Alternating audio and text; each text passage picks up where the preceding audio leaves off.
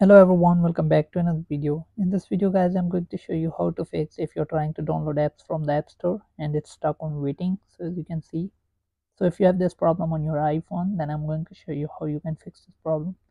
So let's get start the video. Before we start the video guys, hit the like button and subscribe to the channel for more upcoming videos. So what you're gonna do is, first of all, you're going to open your iPhone settings, then go to your Wi-Fi, turn it off.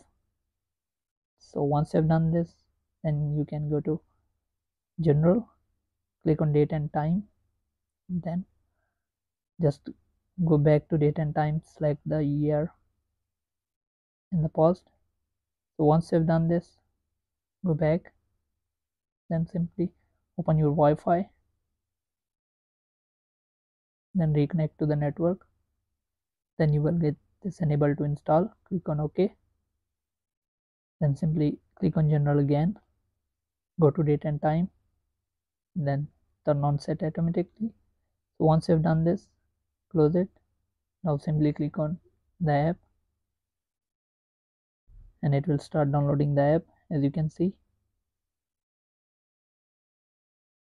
So this is how you can do that if your app is stuck on the update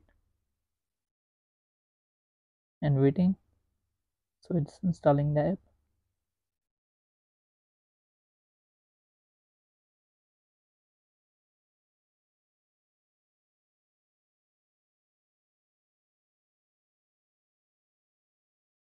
So here we go, as you can see.